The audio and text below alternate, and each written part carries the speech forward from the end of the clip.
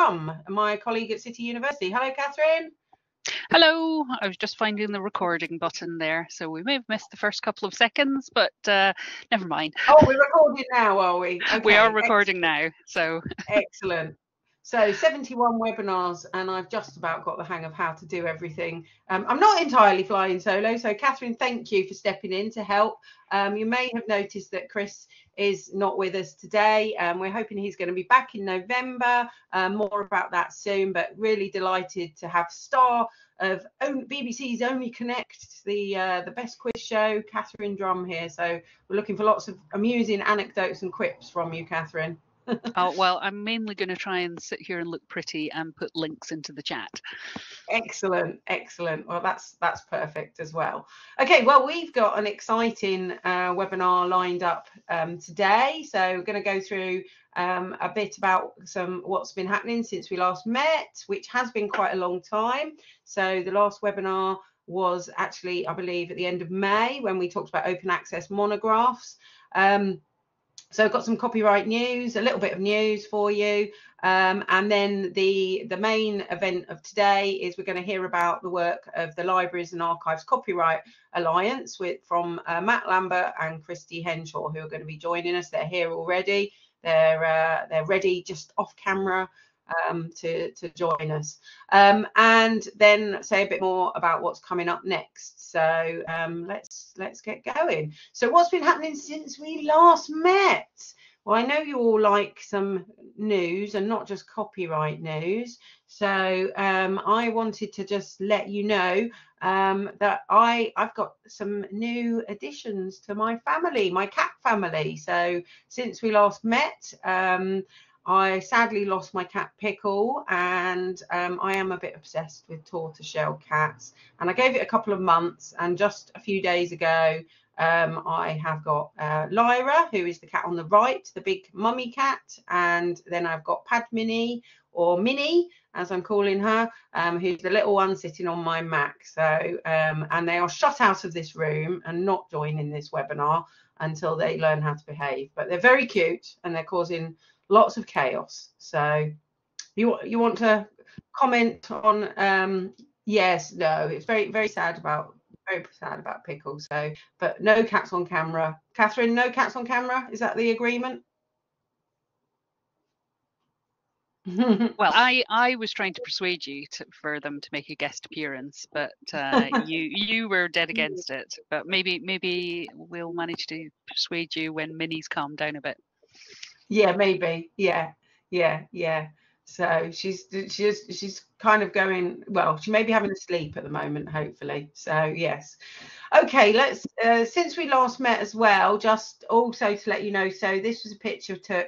Those of you who were at Ice Pops, which I'll say more about in a moment, know that Chris has been on extended leave and is going to be away now until November. He will be back. He sends his best wishes to everybody, but just to say we're really thinking of him. He's been going through a really difficult time, so he's not joining us at this month's webinar, but let's hope we're back ready before the end of the year.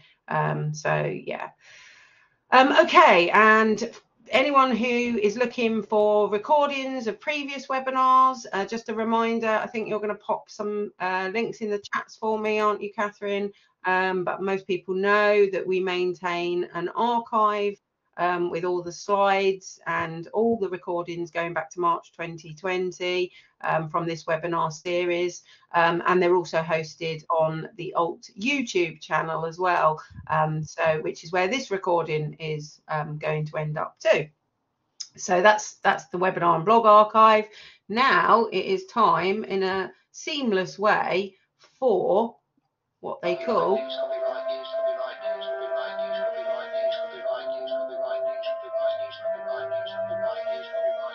okay, it's copyright news. So what's been going on in the world of copyright? Well, quite a lot of things.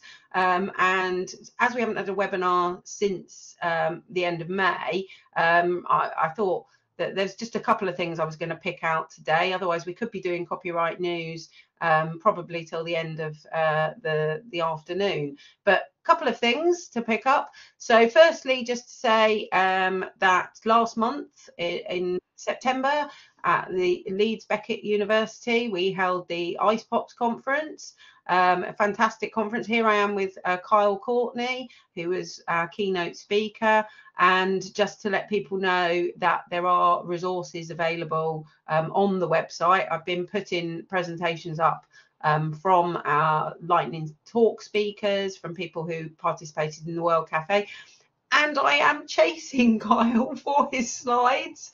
I know lots of people will want them, and they will go on the website soon. But he gave us a great talk about some of the work that he's been doing around the sort of advocating for libraries and looking at issues related to fair use. And he obviously talked a bit about the Internet Archive case as well. I'll say more about that in a moment, but yeah, it was a good conference and really lovely to see many of you there who obviously are regulars at these webinars as well. Really nice to catch up with you all, and hope you all had a great time. The evaluation looks very positive. So another just bit of news since we last met. So if you haven't had a chance to have a listen to the Copyright Waffle podcast that Chris and I run, then this one is one that you really won't want to miss, because who doesn't love a bit of copyright and ABBA? So check out the most recent podcast that we did, which was actually recorded a little while ago, but with Kyle Magnus Palm, who is the ABBA biographer. He was actually on quite a number of TV programmes to celebrate the 50 years of ABBA winning the Eurovision Song Contest. He's been documenting their work. He's written numerous books, but he particularly picks up issues around copyright, around sampling of ABBA's work. And yeah, it's a fantastic podcast and really good. Also really interesting just to note that when I uploaded this one onto SoundCloud, actually when it went, because it also goes onto Spotify, we got a copyright takedown notice because they said that they detected third-party content in there. And we played a really short clip of ABBA's Dancing Queen, and we were looking at kind of tunes that, like music that's sampled from Dancing Queen, and they said they were going to take it down for copyright infringement. So I thought that was quite an interesting experience to go through, and I filled in their form and I said it was being used under an exception for criticism and review, and it is still there. So there we go. Exceptions are do work. You know, I wasn't sure what was going to happen in this process. I wasn't sure if someone on Spotify was making a judgment, whether an AI was making a judgment initially. So very interesting process. Next up is the news that actually came out literally the day before the Ice Pops conference. So people who were there will know more about this, but I'm sure you haven't, if you're anyone in the kind of copyright world, you haven't missed the news around the Internet Archive losing their appeal. So this is the case that was brought about by a number of publishers who claimed that the National Emergency Library was infringing copyright with particular titles that they shared during the pandemic. So it is only about a very specific set of titles, and there's lots and lots about this. There's been some concerns that the judgment that sort of came about might mean the end of controlled digital lending. Anyone who's at Ice Pops, Kyle was very clear that the judgment was a very particular circuit court that only applies in quite a small jurisdiction in the United States. So it's not all across all the states. And also it was a particular type of controlled or uncontrolled digital lending that they were judging of not to be fair use, not the controlled digital lending that many universities in the US do. So, but lots of interesting discussions. It's also been in Publishers Weekly. I could have put lots and lots of links in to other stories, and obviously it's really, you know, it's good to read about this case and to read up on the different perspectives, because you'll see it presented, you know, I've put the link into the Internet Archive blog, which is obviously going to be one side of the story, and do have a read up on this further.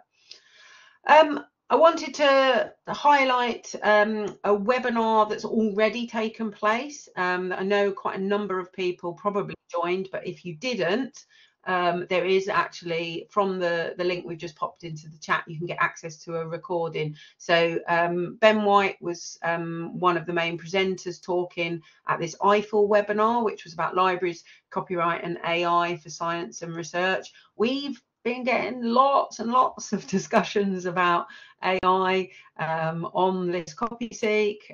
It's obviously a topic that lots of people are grappling with at the moment. So I'm sure it's going to be a topic we'll return to in the webinars that we run here. But just wanted to flag up that this is a really good recording and worth having a listen to. Because it talks about how it works in different jurisdictions. UK is mentioned, but a number of other countries, and looking at some of the sort of litigation concerning AI or machine learning, so which is obviously evolving all the time.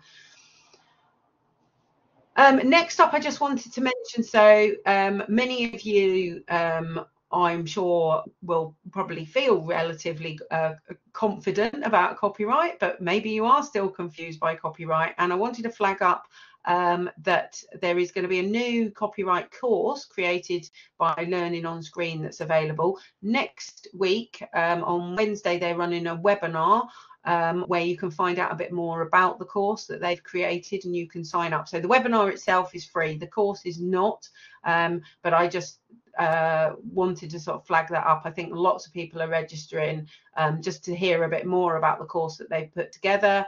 It says, you know, it is also aimed at people whether you're new to copyright or if you're looking to refresh your understanding. And it's obviously, being from Learning on Screen, there is a particular focus on audio visual material, which I know lots of us often think, oh, that's a bit more tricky. So just one for your diaries for next week. And I think that is it for all our copyright news. So I am now going to introduce our speakers, I think, for the main event of today's webinar. So this webinar has been some time in the planning, but really delighted to have the co-chairs of LACA, which is the Libraries and Archives Copyright Alliance. So we have Christy Henshaw, who is at the Wellcome Collection, where she's head of digital production. And we have Matt Lambert, who's head of copyright policy and assurance at the British Library.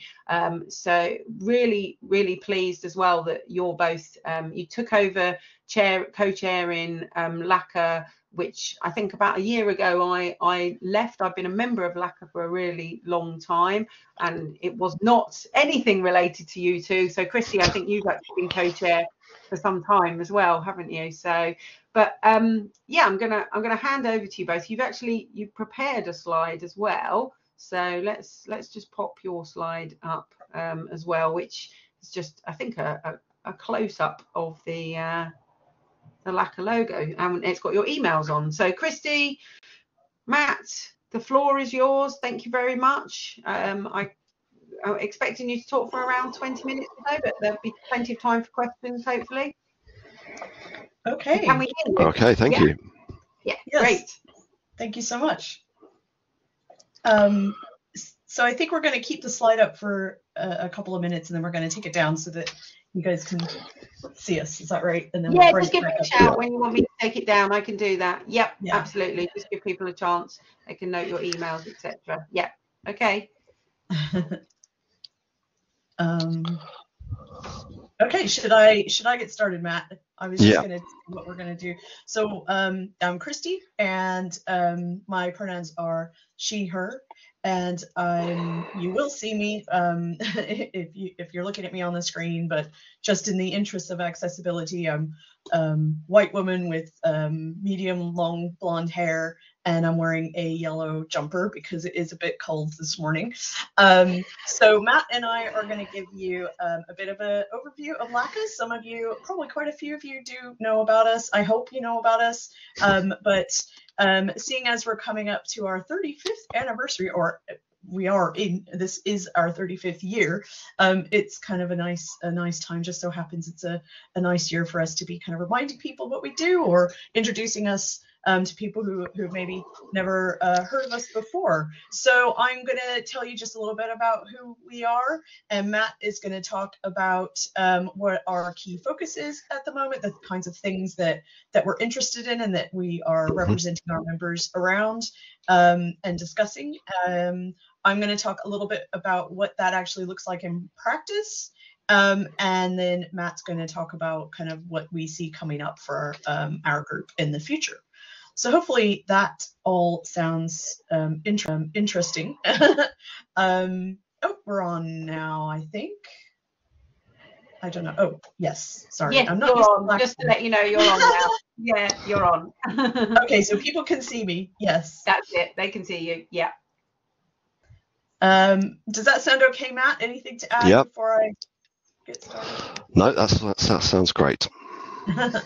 Okay, as Jane said, I'll let Matt introduce himself, but as Jane said, I'm one of the co-chairs of LACA. I've been a co-chair of LACA now for about 4 years. So I was vice chair and then co-chair, and I've been on the LACA committee for about, oh gosh, I don't even know, 8 years or something like that.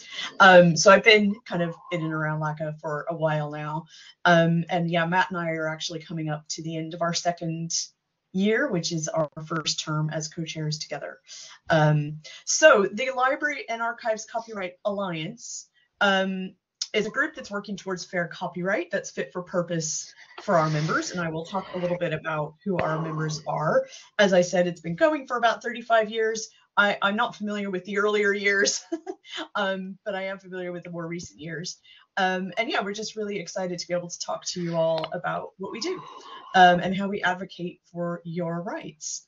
So the members that we have, just to give you a sense of kind of the areas that we represent, we've got members from organizations like the Archives and Records Association, Art Library Society, Center for the Regulation of the Creative Economy, or CREATE as you might know it, International Association of Music Libraries, and other kind of similar groups that are representing certain sort of sectors, I guess, of the library and archives world. We've got people representing individual organizations like me, representing Welcome Collection, your own Chris Morrison, who is now at Oxford, who represents Bodleian as well as other things, and BFI, for example. And the national libraries are represented, so British Library, National Library of Scotland, National Library of Wales, and the National Archives as well.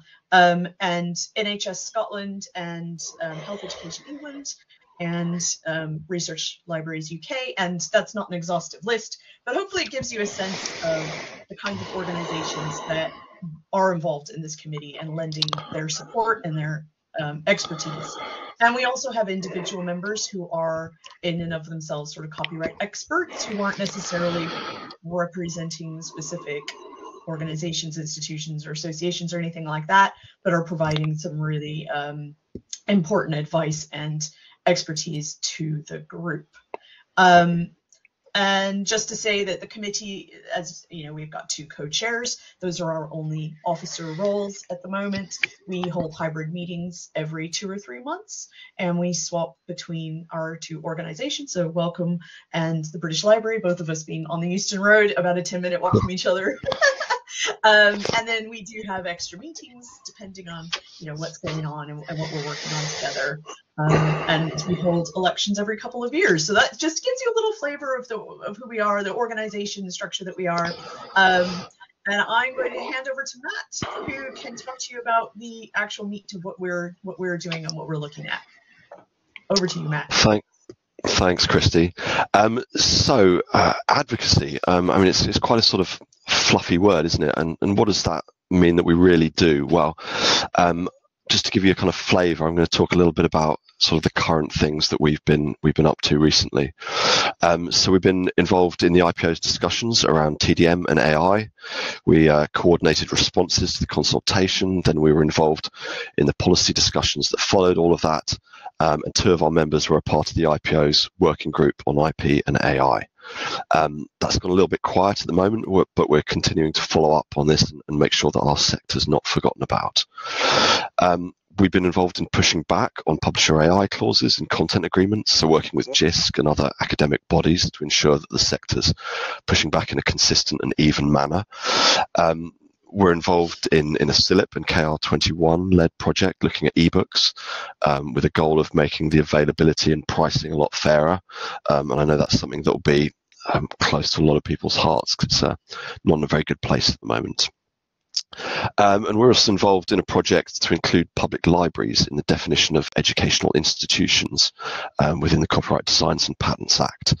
And while that sounds like quite a small thing, potentially it could open up the possibility of making broadcast material that's been recorded and available under ERA licenses available in public libraries. So imagine the kind of box of broadcasts and the BFI content available in every single public library in the country. So potentially making content a lot more widely available. So that's just a sort of flavour of the kind of things that we've been doing very recently. More broadly, we've got a number of areas that we'd like to see copyright reform in. These include flexible exceptions, so sort of open norms as they're often referred to, bringing our exceptions sort of more in line with sort of US-style fair use. We found a lot of problems during lockdown where our exceptions were so tightly constrained that actually they didn't really fit into those kind of situations. So providing a little more openness there, I think, would be really beneficial. Then the right to lend, both physically and with the right controls digitally. I think we'd all like a lot more of that. The right to acquire content fairly. So this is going back to ebooks and digital content and how we include that in our collections. The right to copy for research. I think that's reasonably self-explanatory. Ensuring statutory exceptions are protected. So, for example, making sure that the non-contract override clauses that we see in a lot of our exceptions remain, and indeed that they're included in any future exceptions and any future reform that we see. Working to enable mass digitisation. So that's something we do a lot of at the British Library, but I know a lot of other libraries and archives do it as well. And so we lost the orphan work exception as a part of Brexit. So we'd like to see something along those lines coming back, and also bringing in something akin to the EU's DSM out of commerce exception. Some tools that really kind of enable us to make these kind of lockdown archives much more widely available. We'd like to see an expansion of author rights retention and secondary publishing rights. As I said, we're looking at redefining what an educational establishment is to open up some of the more educationally focused exceptions. And we'd like to see a bit of an expansion of the dedicated terminal exception because we feel that could be quite useful for libraries and archives. And so that gives you an idea of the kind of focuses and things that we're looking at the moment. But by all means, if you think we've missed anything, or if there are any pressing points that are affecting any of your libraries, please do get in touch, and we can look at including them within our priorities. And I'll hand back to Christy to talk a little bit about what our work looks like at the moment. Over to you. Okay. Thanks, Matt. So just to give you a sense of like what it means in practice to be involved in a group like this, or to be doing this kind of work, I just wanted to give you a sense of some of the practical things that we can do. So, I mean, you know, at a minimum, we can respond to the relevant IPO consultation. So the Intellectual Property Office puts out requests for feedback and input into things through consultations. And so we can come together as the committee to respond to those on behalf of our members, representing their views, or we can support our members in their individual institutional responses to these. And we do that on a fairly regular basis. We have a relationship with people at the IPO, so we can schedule meetings with them on occasion. We tend to be invited, not maybe to every single thing, but we do get invited to stakeholder meetings, roundtables, and basically groups where they're trying to get input in from the sector, and other departments, government departments as well, not just IPO. And so we have new ministers coming in, which sometimes happens on a really kind of, through the revolving door. Sometimes in the past few years, we will often try to get in touch with relevant government departments to sort of let them know who we are and what we do. So that's all part of the lobbying effort, basically. Writing letters, of course, we might write letters where maybe there isn't a consultation or a meeting or another sort of opportunity for us to jump in to kind of give them a sense of what our views are on certain things, such as providing feedback, lobbying around issues of interest to our members. For example, around AI and TDM, that's a big one at the moment because IPO had a recent consultation. They were looking at guidelines, they were looking at making some changes to TDM and so on. And we might talk about things like licensing considerations, around the ebook market and things like that. So we can do that on behalf of our members. We also can support peer organizations' lobbying efforts by the discussions that we have as a group and sort of raising awareness and sharing information and insights, and signing joint letters with other organizations and lending our support. And the involvement of the whole committee. So we're chairs, we're the most active probably in terms of, making sure that the committee is focused and doing the things it needs to do. But the whole group is really important, and all the members of the group and anyone in that group can be involved in these kinds of activities, and making sure that their interests are represented, proactively providing input as well, providing expertise and helping with things like evidence gathering, and raising awareness in their own organizations or sectors.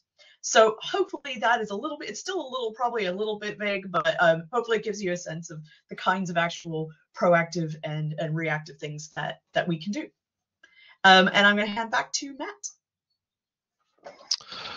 Thanks, Christy. So just the last little bit, and talking about looking towards the future. So, in the immediate future, we'll be continuing with all the activities I mentioned earlier. And so providing AI and TDM advice and expertise where it's needed, and continuing to have discussions with the IPO and other stakeholders to ensure that libraries and archives are represented.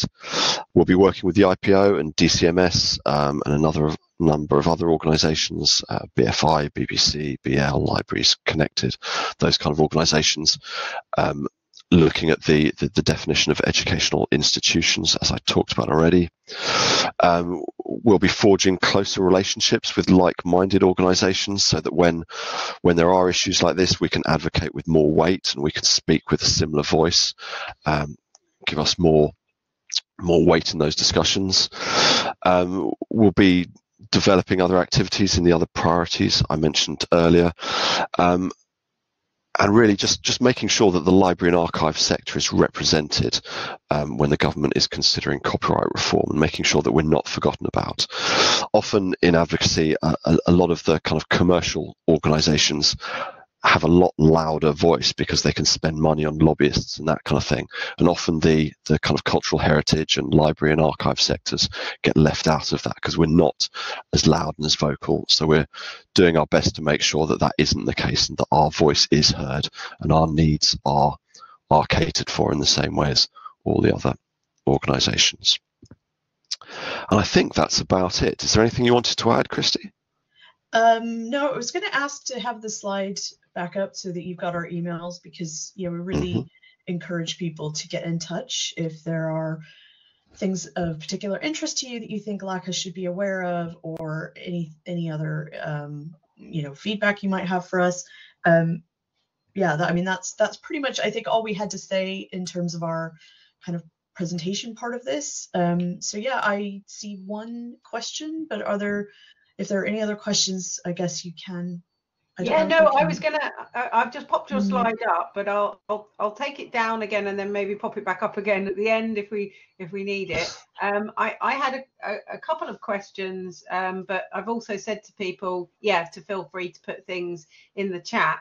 So I think, shall we go to Carol's question first, which is about whether there is a one-stop shop for all things to do with providing accessible alternative materials for blind and partially sighted students. And she's fairly new to the area and finding that there are bits of information relevant all over the place. I have to say, Carol, that one of the things that Chris and I have been working on is this the survey we did about copyright anxiety. But one of the things that comes out from that and other research we've done is that people say, particularly in the UK, it's quite hard to find the one place to go, you know, to sort of look for copyright information. And I think it's, you know, it is a fact that there are different organisations, and maybe some of those organisations we could talk to each other about how to make that a bit easier for people, because I think it's probably causing more anxiety, just that sort of.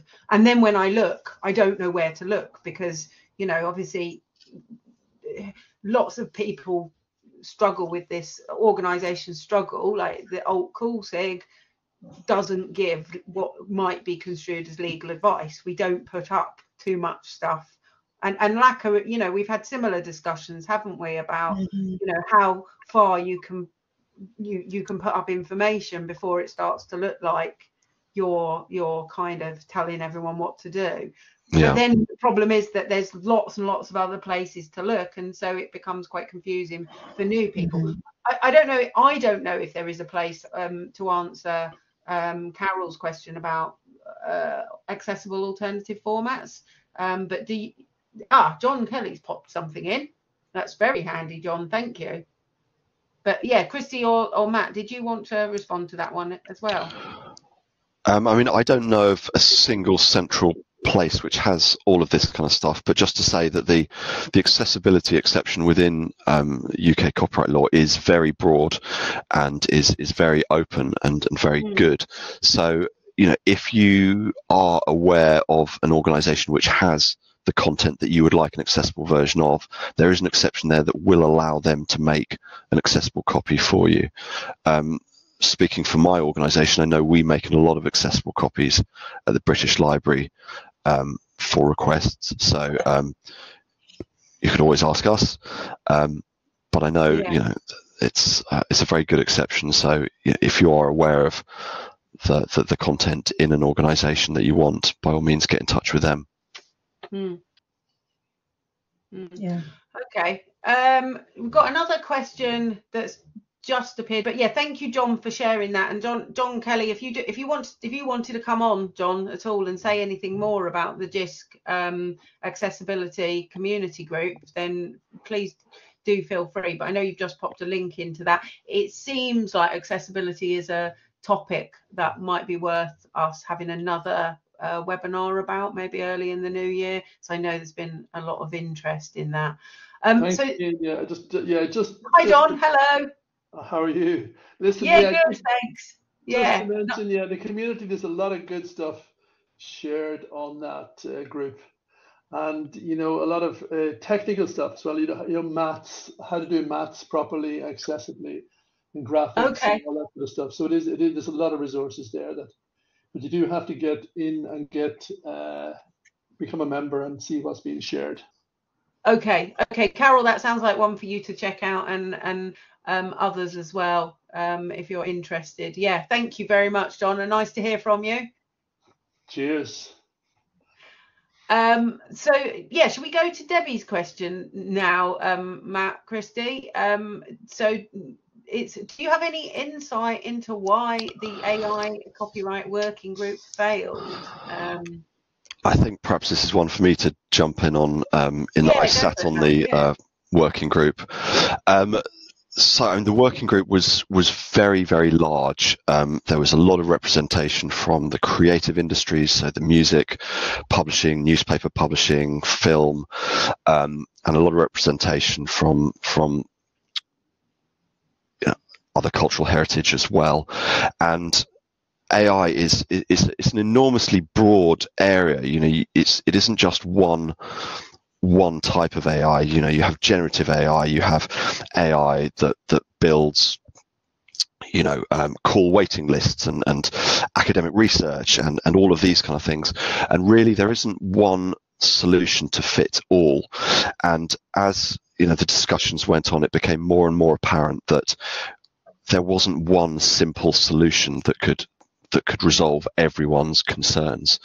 And at the same time, the IPO were really pressing to have a kind of voluntary code of best practice. And there are a lot of concerns around this, in that, why would AI firms volunteer kind of where they'd got the content from and potentially open themselves up to lawsuits? And if they weren't going to sort of be a part of that, it didn't have any teeth. So it sort of all started to fall apart when there was no requirement to be a part of it. And as the kind of the needs of all the different parties became more apparent, it became very clear that we really couldn't have voluntary best practice guidelines which would work and which would deal with everyone's concerns. It's quite a common kind of issue, I think, isn't it, around copyright issues. My question, Matt and Christy, was going to be, and it is, partly I've got some insight into this, having gone to meetings over the years at the IPO, about the work lobbying for libraries and archives and for cultural heritage. How difficult do you think it is to actually get heard in the voice of the industry and rights holders who have it feels often to me like an unfair advantage. They have a lot more power, but they have a lot of kind of money behind them, essentially, don't they? Yeah. Absolutely. I mean, we saw that definitely after the consultation around the TDM exception. We were included in discussions and we did submit responses to the consultation, but we didn't have the same lobbying power that the creative industries did, for example. And they had dedicated lobbyists meeting with government officials regularly, and they were able to exert a lot of kind of political pressure in their favour. And a lot of us in LACA and in other cultural heritage advocacy groups, we do this alongside our full-time jobs, and so we don't have that same kind of weight, and we can't bring that same kind of political power to bear. And so we are included in discussions, which is great, but it does sometimes feel like things are slightly stacked against us. Yeah. Christy, did you want to come in? Yeah, I mean, all of that. I think, the fact that we even have exceptions is part of a sort of general, it was a part of a trend to try to make copyright more fair. And I think the voice of, libraries, archives, cultural heritage was, important. And I think where we're at now is we don't want to see the erosion of some of those rights. I mean, yes, we would like to see even more, but we also need to make sure that we're not sort of just going, oh, we have these exceptions now. Oh, done, dusted. We don't need to worry about it anymore, because we do need to be pushing back against these much more organized and well-funded and well-resourced sort of potential lobbying efforts. And I think the AI or the TDM exception is one of those where, we do need to make sure that these things don't get eroded and we are able to continue using them in the spirit in which they were originally drafted. Yeah, absolutely. Yeah, really, I suppose that ties in with the question I had, which is, we're talking about how do we manage to engage with these big institutions and, big companies. And very much it's often that those of us with an interest in copyright feel like we're kind of lower down the feeding chain within our own institutions. So, how do we engage like the senior managers in our institutions with understanding the importance of copyright and copyright exceptions, things like that? Yeah. I mean, that's definitely a difficulty, and one which we hope LACA as an organisation is able to help with, because it does have senior people from across the sector representing academic libraries, national libraries, archives, and all of those organisations, and together we do have more weight and more of a voice, and we are included in the discussions at places like the IPO, which we might not be otherwise. So hopefully we are helping to rectify that. But yeah, it's a difficulty, certainly. Thanks. Yeah, Christy, did you want to say anything about that? No, I think it's been covered. I mean, I think one of the points of the people who are on that committee, on that membership, one of the things that they'll be doing is thinking about how to influence their own organizations as well, and the organizations that they're involved with, in order to hopefully raise that profile within their institutions. So yeah. And Simon's just made a point about a particular licensing organisation that are pressing the higher education and the further education sector at the moment, saying they need a license, where we're fairly clear that what we can do is covered by exceptions.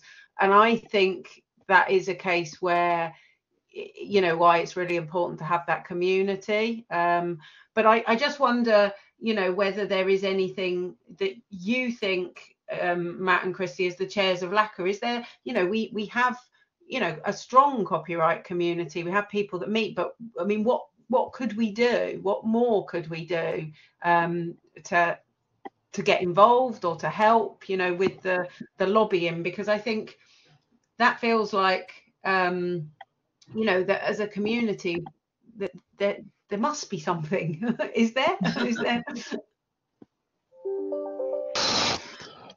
Absolutely. I mean, so if you have concerns and you are having difficulties, let us know, because it might be that this isn't on our radar and it is something we can help with.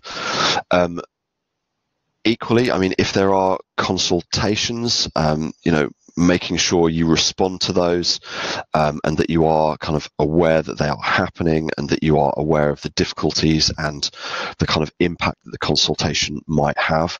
And if we can all be speaking with a similar voice, raising similar concerns, suddenly the IPO starts to listen, because if everyone in the sector is saying the same thing, it becomes much more apparent that is a problem, that is something that needs to be addressed.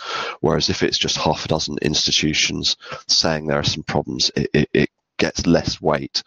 And so, being able to speak with a single voice, and being able to push back when you see anti-AI clauses in publisher agreements and that kind of thing, speaking with the same voice and from the same hymn sheet does give us more power and more weight, and gives our concerns more validity, which in turn sort of empowers us to make positive changes. And I would say make use of the exceptions anytime you can, every time you can. Be really strong on that, because people get nervous, or they get a little bit worried that maybe they don't understand the exception fully, or they maybe do, but they're also just a little worried that they might end up doing something that could get them into trouble, or that somebody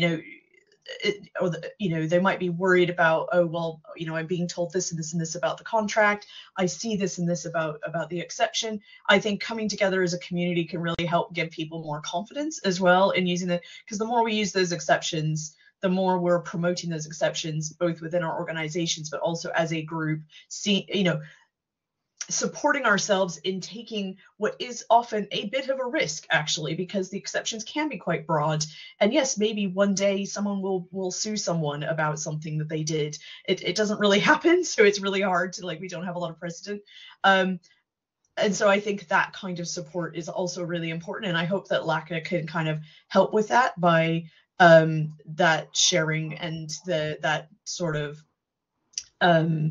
raising awareness and helping people to really feel more comfortable, more confident doing that. Now, I don't think we're very good at getting that information out necessarily ourselves, but I do think that the way that we work with other organizations, we do have some room for growth in that area. And I think that is something we might be looking at in the future, is how we actually help the community, not just our members, but doing more to help the broader community. But I also look at like what you guys are doing here with the Let's Copy Seek and all, you know, you guys are doing some really, really amazing work around this already. So it's also thinking about what we do in comparison to what is already going on. And I think that is something we need to think about a bit more, is that confidence raising and making sure that as a sector, we are on the same page in terms of understanding the risks.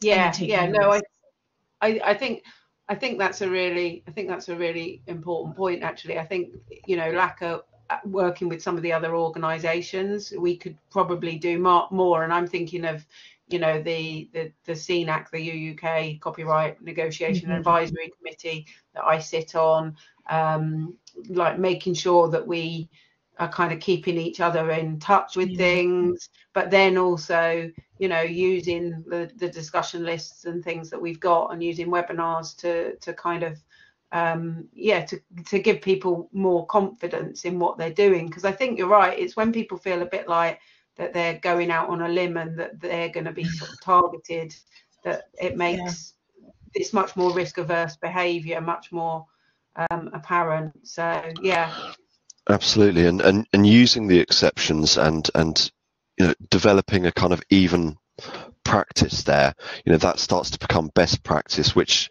in turn, you know, when everyone's doing the same thing, that gives you some reassurance in the kind of grey areas of copyright, and there are so many of those. And that best practice kind of across the sector actually, you know, gives you a defense. It gives you a confidence to use them, and if everyone's doing that, it, you know, it fills in those grey areas in the way that we need them to be filled in. So it's just using them is a powerful thing. Yeah, absolutely. We've got a question come in from John, whether does LACA have a plan to produce more briefings and statements? I mean, I know, you know, as you said, you're all volunteers and you've all got day jobs as well, so I think that is a real challenge, isn't it? But we don't have any. We fit this in among everything else. So we try to do as much as we can in terms of public, I guess, outputs. We're not, you know, we probably could do more. Well, you know, I think it's been great you've come on the webinar, and actually, you know, if there's more that we can do, if you do ever want, you know, to get something out there, or to kind of, you know, to return and come back and speak about a particular topic, or if you need feedback on an issue from the sector, what my sort of take away from this is that the more we can kind of join things up, the better that is. So I think that, you know, it's kind of the primary reason why it was good to get you to come and talk to the community as well. Absolutely. And we're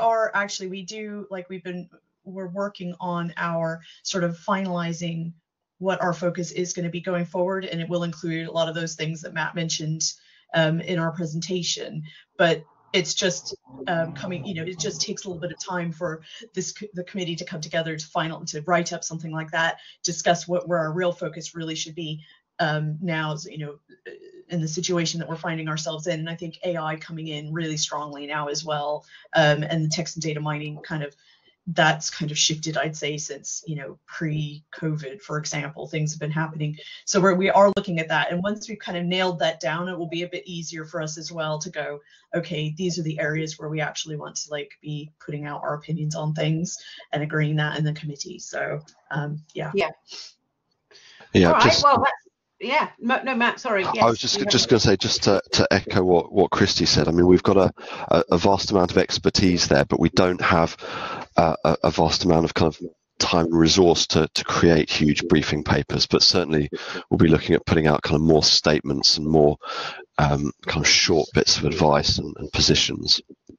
No, that's brilliant. That's really helpful to hear that. So thank you. Catherine, any final questions from you? No. Well, I just like to thank you both, Matt and Christy, for coming along. As I say, I think it's been really helpful for the community. Thank you. Yeah, about the work that Thanks so LACA much. do. Everyone will get the slides afterwards, so we've got your contact details as well. I'm just going to pop my slides back up as well, but yeah, I mean, you know, I think the website is probably in need of a little bit of an update. I did share that, didn't I? But I think there hasn't been anything recent on the LACA website for a little while.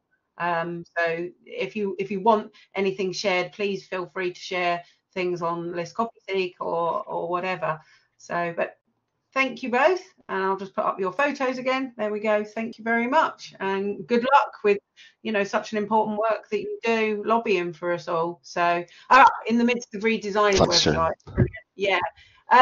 Just to say that if I could say, coming up next, could you watch this space and bear with me while we try to get a schedule of webinars put together? If you've got ideas for webinars, we've talked a bit about accessibility today. I am sure you would all love to have a chat about the AI kind of issues that are coming up as well.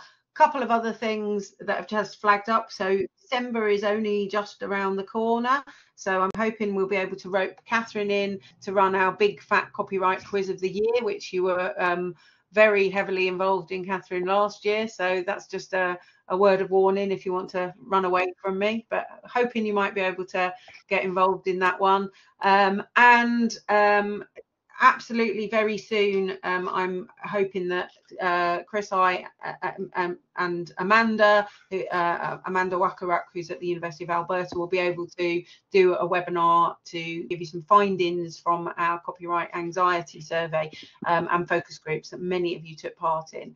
And obviously, I think controlled digital lending is probably a topic as well that we may well be returning to. And as soon as I have slides from Kyle's keynote at Ice Pops, I'll let people know. I think I'm handing over to Catherine for our one last thing, though. So just before we go, we always have a one last thing. And Catherine, you're becoming a bit of a copyright sort of spotter, aren't you? Looking out for it. I know, it's the trouble with being involved with this. You suddenly start noticing copyright issues everywhere. So one of the podcasts that I listen to, apart from Copyright Waffle, of course, is called The Rest of is Entertainment. It's got Richard Osman and Marina Hyde from The Guardian, and they talk about issues around entertainment. Every Thursday they have a question and answers edition, and they had a question from Russell T Davis, Mr. Doctor Who himself, asking why there was a credit for a typeface at the end of Race is it Across the World or Around the World? Race Around the World, which I personally love. Oh, in fact, it says it there on the it screen. Says race across the world. Across the world, yes. Race around the world. Yeah. Anyway, it's racing. It's around the world. Yeah. He had noticed that there was a credit for the typeface that they use in Race Across the World, and was asking why it had to be credited.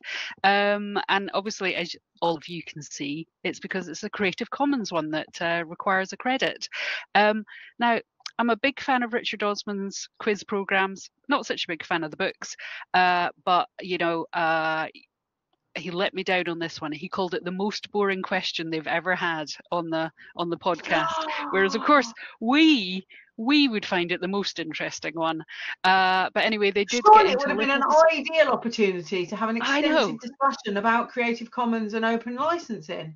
I know. Well, obviously, with his many book sales, he's probably on the side of locking down copyright and making all the money out of it. But I will put a link into the particular episode. I think it's around about 15 minutes in, if you want to have a little listen. And then they do come back to it the following week just to kind of follow up about this as well. I was hoping it was going to kick off a huge discussion about Creative Commons, but alas, Richard is resistant to the The lure of copyright. The lure, that's it, the lure of copyright. The lure. Maybe somehow we need to get the podcast under his nose, the Copyright Waffle podcast. Somehow. Yeah. They're mixing up my metaphors there, aren't I? You're putting a podcast under your nose. That's ridiculous. I'll stop at that point. Anyway, everybody, thank you ever so much for joining us. Thank you, Catherine, for being my co-host. Thank you again to Matt and Christy for joining us. And we will see you again very soon. Watch this space for our next webinar. Thanks, everybody. And just stopping the recording.